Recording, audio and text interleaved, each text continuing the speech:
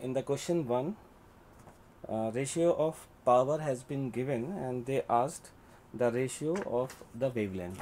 Now, as we know that PA by PB equals to sigma AA TA की power 4 by sigma AB TB की power 4,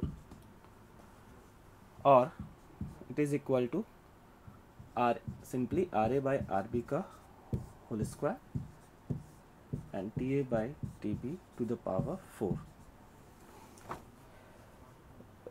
As we know that according to Wien's displacement law, lambda into T means product of lambda, that is the wavelength corresponding to the maximum spectral radiancy, into T equals to constant. Here must be TB.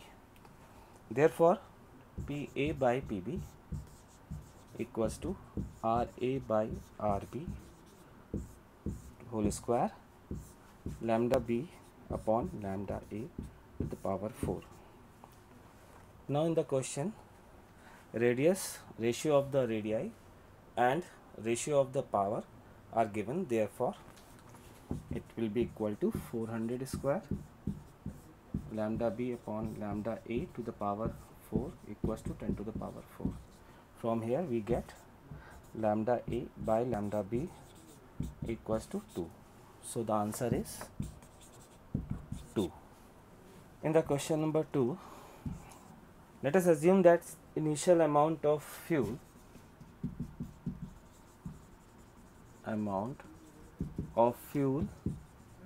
is equal to N0, and after NT year it becomes N. Therefore, according to the equation which is given in the question, it is given that dN by dt equals to 12.5%, that means 12.5 upon 100 dN naught by dt.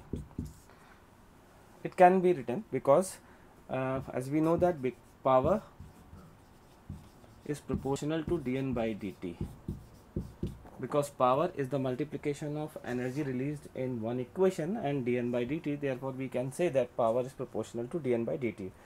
Now again, dN by dt equals to minus lambda n.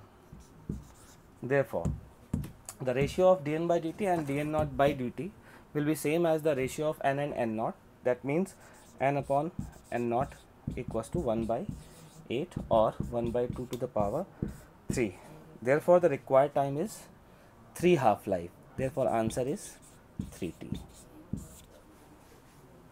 In this question, condition of maxima has been asked.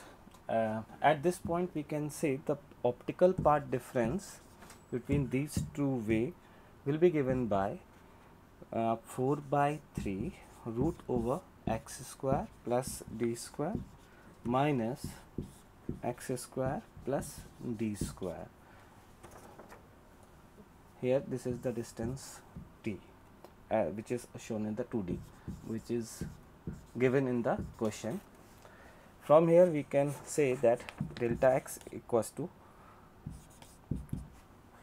root x square plus d square into 1 minus 4 by 3, and for maxima it must be equal to say m lambda.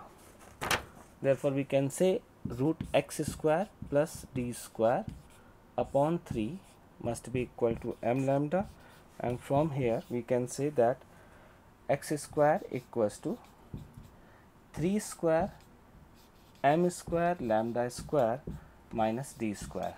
On comparing this equation with the given equation in the question, we can say that value of p is 3.